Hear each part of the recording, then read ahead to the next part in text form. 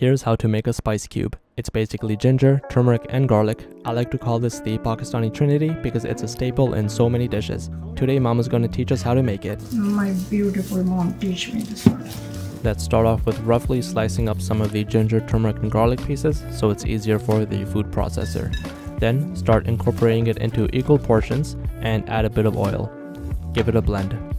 Once everything is smooth, you can begin filling them into any ice cube tray and have it frozen. Then, whenever you want to make a dish, just pop one out and you're good to go.